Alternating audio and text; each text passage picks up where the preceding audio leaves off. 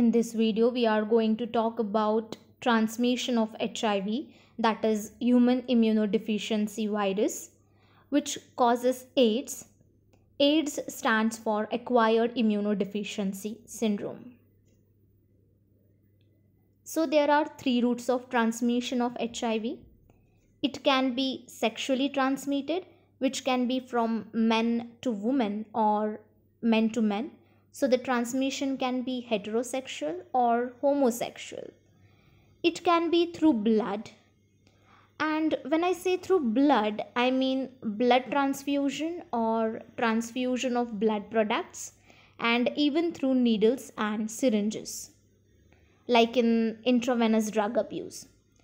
And the third route of transmission is if mother is HIV positive and she is pregnant, then she can transmit that infection to the child during the period of pregnancy, during labor and delivery, or during breastfeeding.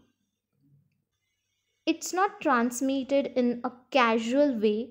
It's not transmitted through hugging, through living in the same room, using the same cutlery, crockery, or using the same telephone, or through coughing or sneezing, or through bite.